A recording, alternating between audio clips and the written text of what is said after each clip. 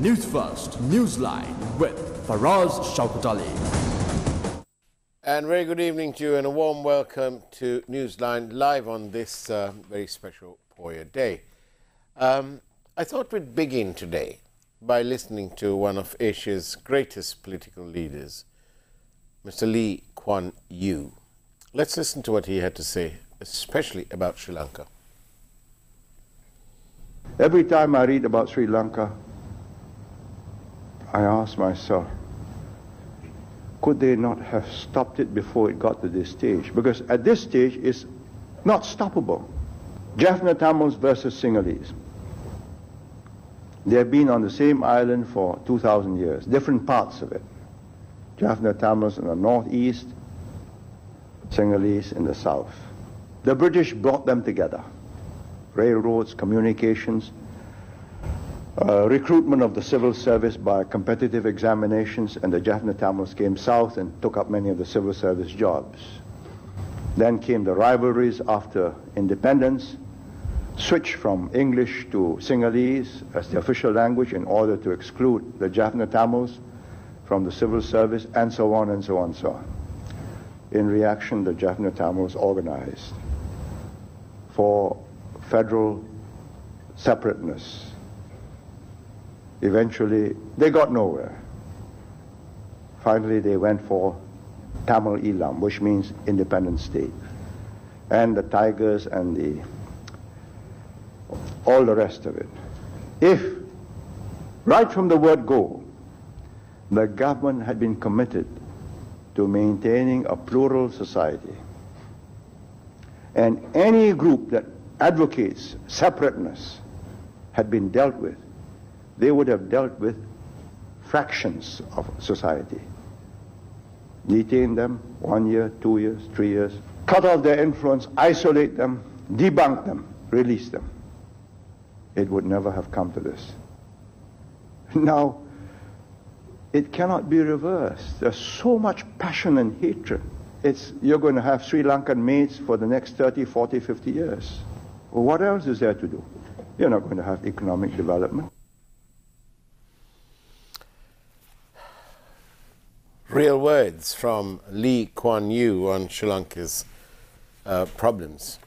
Let's find out, is Sri Lanka's health sector in a real crisis, or are people just saying that? Let's find out, shall we? My guest this evening is Dr. Chamal Sanjeewa, Chairman, the Professional Forum of Physicians on Medical and Civil Rights. Hometown Tango, present here on Newsline Live. Dr. Chamal Sanjeewa, very good evening to you. Very good evening. Is Sri Lanka's health sector in a critical state? Yeah, the Sri Lanka health sector facing a devastating situation. Why we are telling that is Sri Lanka is a country where we deliver the free healthcare service to the people, or the public. So they expect that the healthcare delivery to their doorstep level, and even the poor people, whether poor or the economic high class, they expect the government should have to look after them. So this is what has happened in the last nearly 7-decade period. But now what is happening is that the people facing a severe crisis to get in to their, as they expected, the supply from their health services. So one aspect, the health service is deteriorating, then the drug supply chain is facing a severe crisis present way, and the majority, some of the hospitals, they have to cut down the limitations that they have to go for doing the surgeries. So even the public sector, and also with the we are giving the service to the emergency services, the tertiary and the secondary level to the public sector. So all the sector level that we are facing this crisis now. So this is actually we have alarmed this for last 9 to 10 months period. Unfortunately, now so you brought this up to the notice of the authorities. we have brought this issue firstly nearly the last March. That time the state minister of the drug and the supply, we wrote him about this situation, and we should alarm that we should take initial steps, but unfortunately this was neglected by the authorities. So we want to prevent this going to the disaster situation. So health sector might go for the disaster situation if we are not take actions right now. But now itself, now we are forwarding to the disaster situation. So, is there a drug and medicine shortage? Yeah, definitely, because we in the health sector we are giving the essential drugs, non-essential drugs, vital drugs to the patient. So when we think of the emergency setup, the emergency care, the ICU cares, they are facing the shortage of the drugs, medicines, and the operation theaters, they are facing the one of the anesthetics drugs and the suture materials and the what we need for the instruments and for the needles, suture material, catheters, NG tube, IC tube. So, but this is a very serious problem. Yeah, this is a serious problem. Unfortunately, this is a serious problem, but unfortunately, as is still this is not affect to the high class people, because they can go to the Mount Elizabeth or whatever it is and they can get the treatment. In Singapore. Yeah, but the poor people suffer in this one. What about private hospitals? Private hospital is the same, because in the current situation we are having the two problem. One is we don't have the enough drug supply chains to the country, the public sector as well as the private sector, because the private sector is facing this because of this dollar crisis, and their companies, they can't open the bank guarantees and and they can't brought the drugs to here. So this is actually a direct result of the dollar crisis. The public sector health problem is not a direct result of the economic crisis, because it was revealed in the Parliament, COP, and also there's an Economic Reform Committee and the Auditor General reports. Because for last 1 year period, we got the funds from the Asian Development Bank, WHO, then for the all the... So why then, if we got the money from the ADB and so on, how come we are having a drug shortage? Yeah, so that is why we identify this as one of the mismanagement or as the leadership problem, that the initial steps the authorities are unable to identify there's a drug shortage coming in the next years. Why is that? Why can't they identify? Why? Yeah, that's why we asked President to have an inquiry why the officers and the politicians are unable to identify this drug issue at the initial steps. Because Which president? Which president? To the present president as well as the former president. But for the present president, we informed to their secretary and even the media. We asked why the authorities unable to identify these issues at the right time. Yeah. Because as you know that the medical supply division had the more than 7 million cost the information system, but it was revealed that it is not that system does not have a dashboard that reveal the drug issues. So if it's like if the dashboard does not alarming to the drug shortage, so that dashboard is in vain. So now I see. So what you're saying is that the dashboard doesn't raise the alarm when there is some sort of shortage. As well as not only dashboard, in the manually also. Usually when we estimate drugs for at least 1 year apart time. So when there's a drug shortage happened in 2024, so we can identify it right now, because there's the protocols and manuals are going on, how the regional level to provincial and the central level, there's the pipeline going on, so we can identify this issue. And so the Indian credit line, ADB and the WHO and other NGO and the government and funds, they have pumped according to sources, in the parliamentary sources, enough financial support to the health system. But the right time, the right decisions are not being taken. So they might wait till maybe the crisis rising, and also they highlighted that there's a previously unpaid bills are there, and it's cost more than several millions. Because of that they haven't paid for the previous bill. So therefore they are not sending the new. So the drug company is reluctant to send the new drugs to the country. How much do you think? How much do you think people are owed?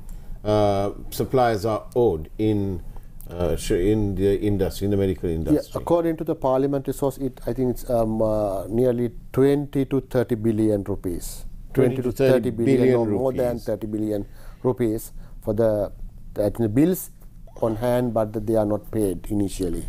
And what about OPD?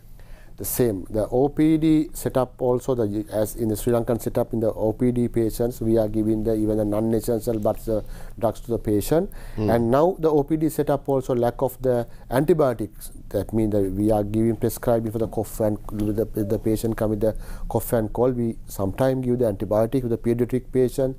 Children's, we are giving the antibiotic and the cough syrups and the main items. And also the OPD setup in Sri Lankan system, we are giving for the clinic setup for the non-communicable diseases like diabetic, hypertension, dyslipidemia, renal, and the cancer patients. So all these aspects, the special care, the drugs are lack. So then the doctors have to prescribe those drugs from the outside, the outside pharmacies. Yeah. Then the burden more because the price hijack for the drugs happened last 1 year period nearly 70 to 100%, but some drugs have rise up more than 300%. Yes, yes, I know that because I have diabetes. Yeah. Now let's see, just 9 months ago, the one patient come for the private sector, or if we go for the prescription and take for the simple cough and cold for 3 days, it might cost around less than 500 rupees. But the same prescription, current scenario, it might cost over 2,000 way because the So what you're saying, Dr. Chamal, is that perhaps for the first time, the economic climate of our country is resulting in people actually neglecting their health care. Yeah. That's what is happening. That's correct. And what can the people do? Yeah. Now, this is the first time that the Sri Lankan people, especially the poor, the regional level or even the family level, in the state sector, the people living in the Colombo suburb and other town areas and the estate and flats like that way. So they don't have any other way. They have to go to the government sector to get their treatment. But as the one we are double burden. One is that we are having the economic crisis and political crisis. So these are simultaneously going parallel. And because of the economic crisis, one aspect, these poor people, they don't get enough money to live because of that their income is reducing gradually because sometimes the unemployment rising, and for the food inflation and also the inflation of the financial inflation happen. So they are facing the less income to their pocket. One aspect. Yes, and because also the economy has contracted. Yeah, contracting the economy. It's about 10 million down. Yeah, food inflation, and then their economies come down. And but because of the inflation, when they go to take their necessity from the outside, they have to pay the double or triple than expected. That is why the University of Peradeniya exposed that during last 9-month period, the people below the poverty line increased about 10 million. In the March 2022, it was 3 million, and now it's 10 million. So our number of the people below the poverty line increased threefold during last 9-month period because of the political crisis and the economic crisis. Would you call it a crisis or would you call it a mismanagement? Yeah, the crisis due to mismanagement of the administrative failure. So then these people have to look after their kids, their education, maybe then they have to spend a lot of money for their day-to-day activities, traveling costs, the fuel and everything. So then they have to see how we can scale down the day-to-day activities. Then come this health sector, like if the patient is suffering the diabetic or dyslipidemia or ischemic, then they think, okay, should I spend 3,000, 5,000 rupees per week for my drugs, so should I allocate those money for my kids? So then they will definitely select their kids. So because of this one, the first time in Sri Lanka after several decades, now the morbidity and mobility might increase due to the poverty.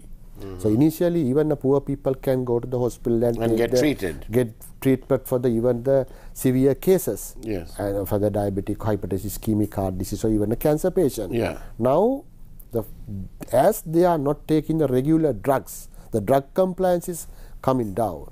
So because of the drug compliance is coming down, so morbidity and mortality is rising, and there might be unreported cases, deaths happen at home because they are not reported as death due to drug shortage. Ultimately, the Gramanildari or the person who is doing the post-mortem or maybe in the sudden death report as natural death. It's absolutely remarkably unaccepted that what is happening.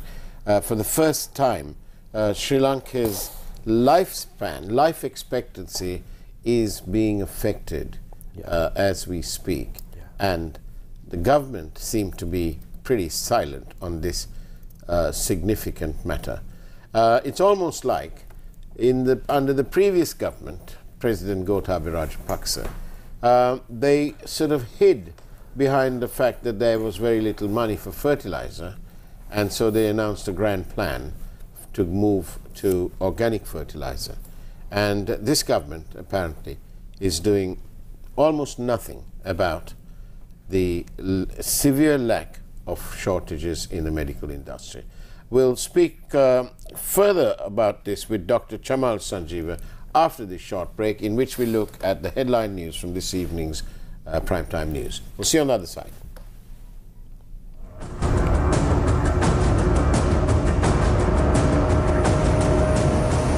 News First, Newsline with Faraz Shaukat Ali. President calls for emergency meeting with the Election Commission. The Commission says an election can only be delayed via constitutional or judicial action. Samagi Jana Balawegaya Alliance to place bonds for the local government election from Monday. Hangwella murder suspect killed in police fire. Social media activist Sepal Amarsinghe remanded. Religious events to mark the Durtu Poya.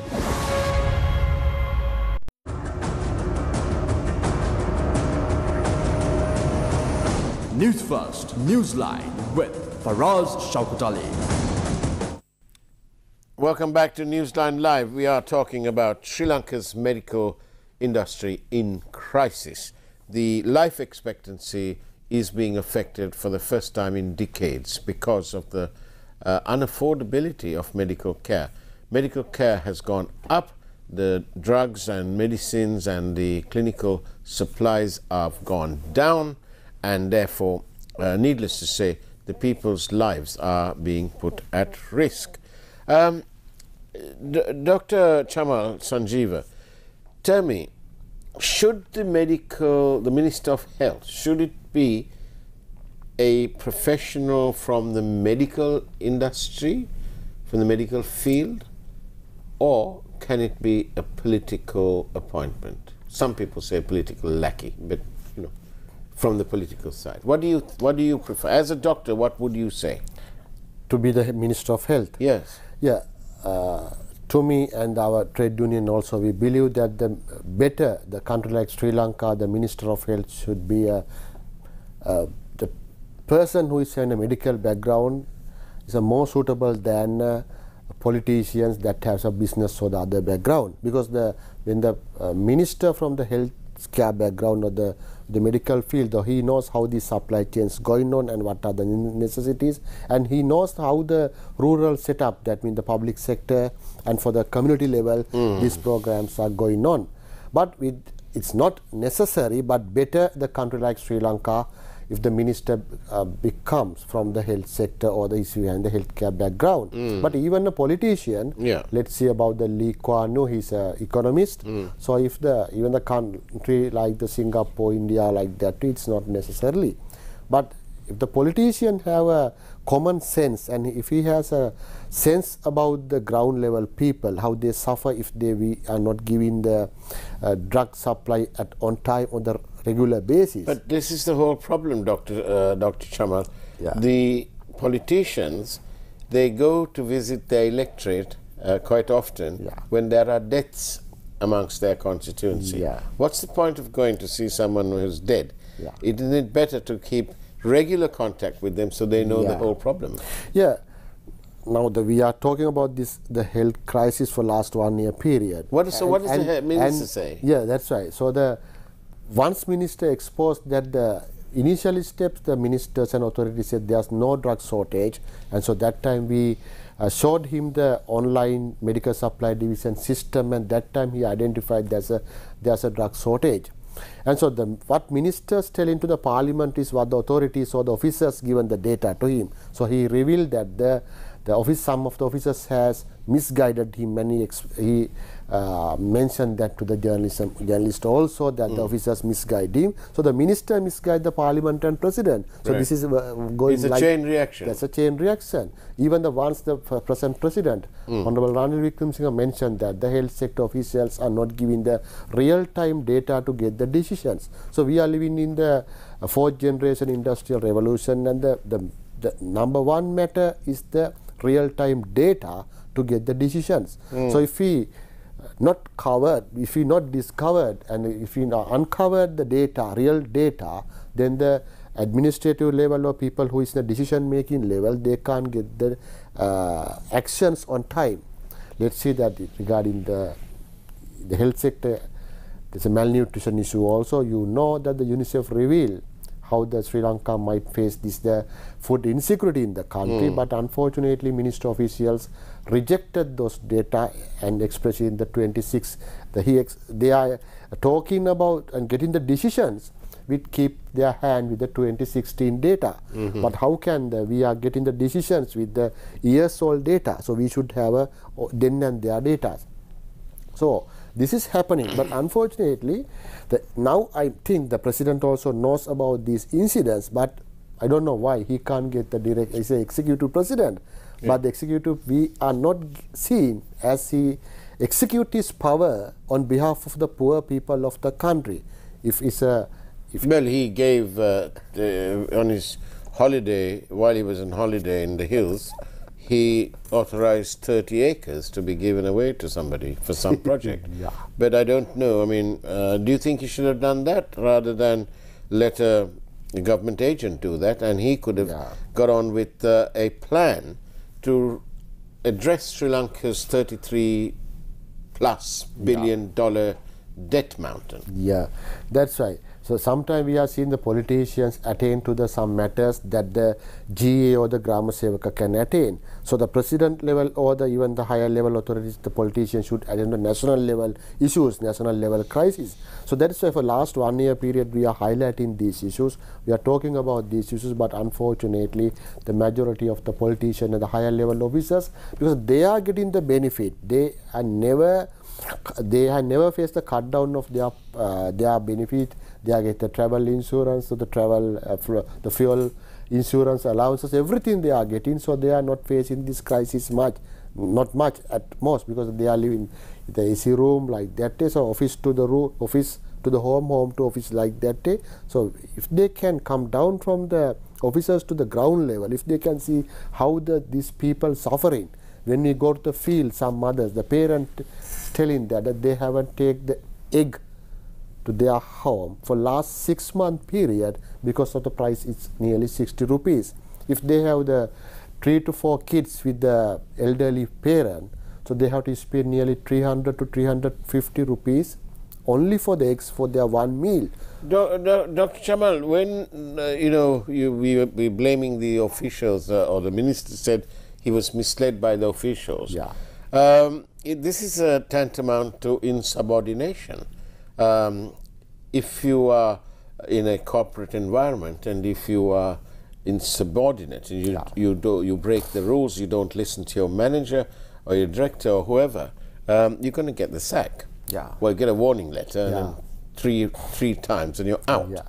But why is it that, like the minister saying something that the officials misled him, shouldn't he interdict them and have them sent away without the pension? Yeah, that's the issue. So we are changing the figureheads every time. So that means we are changing the faces every time. But unfortunately, the system is not changed. So the people are not giving influence to the political system, that not the figureheads or the head. The last 74 years, this is an issue that we are also talking, that we are changing 4 to 5 years the faces or the heads, but we are unable to get down the system. So the system is completely the corrupted system is running on, and whoever the minister, these corrupted people get together and continue their autocracy and bureaucracy. So thank you very much for your questions. 0772 300 305. We've had several. I'll take this one. Doctor, is it that the politicians understand and pretend not to understand the situation because of personal objectives. Yeah, that's correct. Because every time we are talking about the crisis, healthcare or education or whatever the crisis, this is now unlike the present date. We are talking all the media channels. If they listen to the TV channel or even the newspaper headline, then they should know there are several crises going in the country. But as you mentioned, because of their personal objectives, they are not attained to the real matters, because as far their main concern is they want to remain in the power as far as they can, not they are thinking about the poor people of the country, and they know near the elections they can easily misguide the people and get the votes and come to power for last 4 to 5 years. And how do you think, as a medical professional and dealing with people whose lives are, even the medical side is severely challenged, how do you think the public will react when given a chance to vote at any form of election, local, provincial, parliamentary, presidential, now? Yeah, I think the people should give a big alarming sign to all the politicians of the country. They should show to the politician that right now the people of the country are not same like previously, and they are ready to accept the changes, and they should give the sign that if the politicians are not working according to the current crisis, identifying crisis, they should have a power of recall at any time, and then the people then the politician might not go for this type of situations. As we know, after that all the social crisis happened April to July period like that way.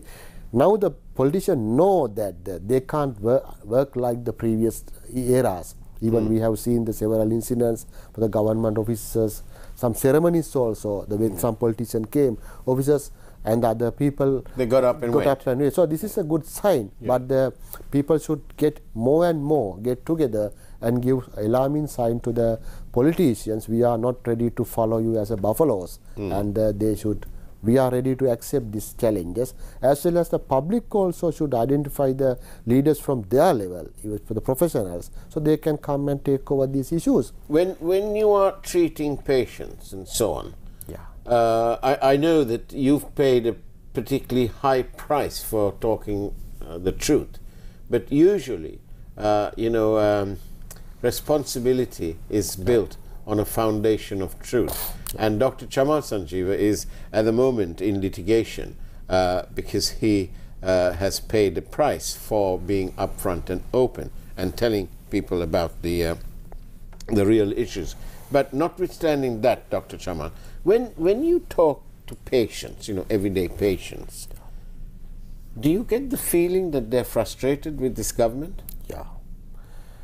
They are frustrated. Not only the patient. Let's see. Sometimes I am traveling with sometimes three-wheelers also, even by buses like that. So whenever I go, the majority of the people frustrated about the government, because they know they are, as I mentioned earlier, because of the economic crisis now, that they can't live as they expect. Let's see now these days 3 days holidays, but I think less than 1% of people can enjoy this travel and enjoy these holidays. So we are talking to uplift the local tourism and industrial level, but how the people from Colombo to go to Tissamaharama, Tangol, Veeravilla, like they enjoy their life with the 20 liter of fuel per month, per week. So this is the way. So people have to cut down their life. They have spent 40 years, 45 years to educate like even professionals, but ultimately now that they can't satisfy the whatever it is, our last acquirements is just happy. The happiness index is the number one in the development. That's what we are aiming for. Yeah, that's why what we are aiming. Relaxation and happiness index is the number one in the developed countries. So we are now scaling down our happiness. We are scaling down all of our day-to-day activities, and we are again go to as a caged ape.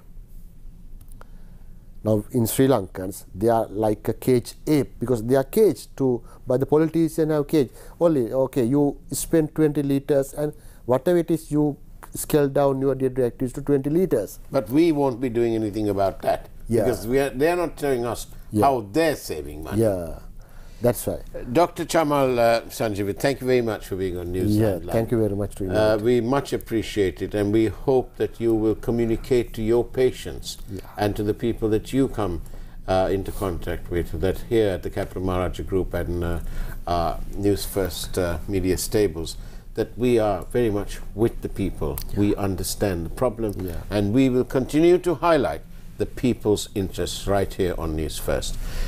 That's the way it was then on Newsline Live. Take care. Have a enjoyable as you can weekend. And remember, always, our wishes are with you. God bless you all.